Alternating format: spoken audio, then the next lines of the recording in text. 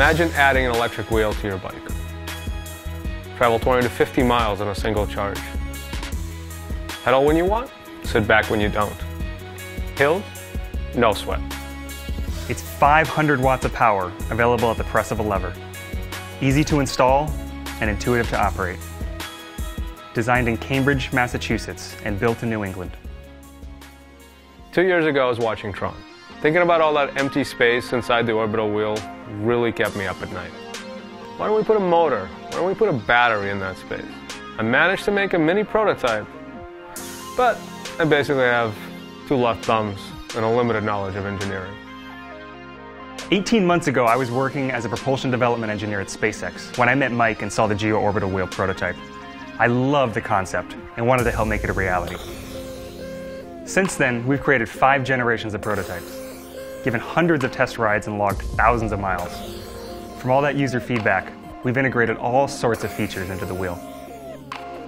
Installation takes only 60 seconds and requires no tools. The battery is easily removable.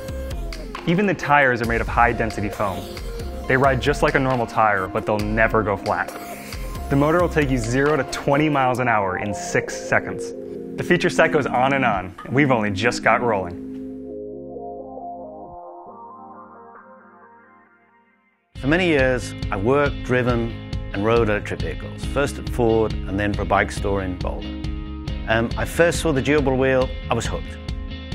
We've got this advanced design, sleek aluminium frame, and simple operation. You just pop on the wheel, clip on the throttle, and go. It's bloody brilliant. Wouldn't it be great if you could use your bike whenever you wanted to, without sweating? All the engineering is done. We've got a great product, we've got a great team, but we need your help. We really want to keep these built in the United States, but we need to order a batch large enough to keep the cost down. Please support our project in any way that you can. Thank you, Kickstarter.